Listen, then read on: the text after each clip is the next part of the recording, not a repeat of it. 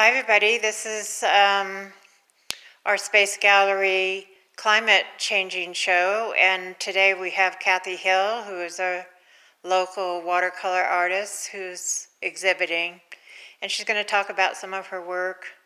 Kathy, hi, good morning. Let's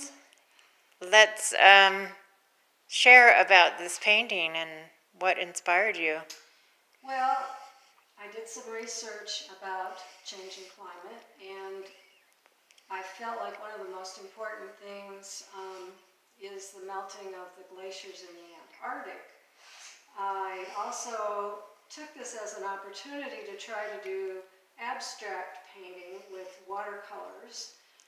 So I took a photo of the Thwaites Glacier, which is known to be a melting glacier in the Antarctic, to do this abstract painting from.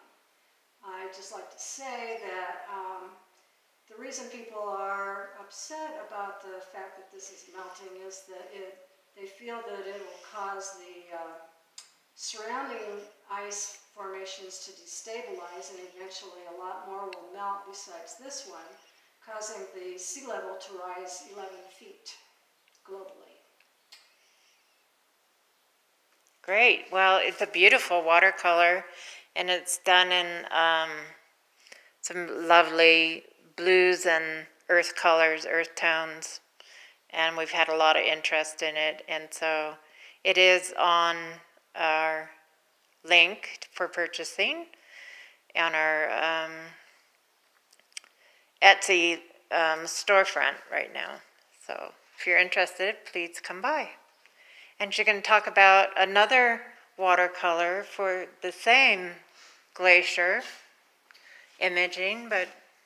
Yeah, this is just an overall view of the glacier abstracted. Like I said, I used this subject matter as an opportunity to do some abstract type painting with watercolors, which I've never done before. And most of the photos that you see of this glacier are all blue and white, so I went to extremes, making them with warm colors. Great. Well, again, we're happy to have you here in this particular show, and we're grateful for you to show up for us. Thanks, Kathy. Thank you, Joelle. Bye.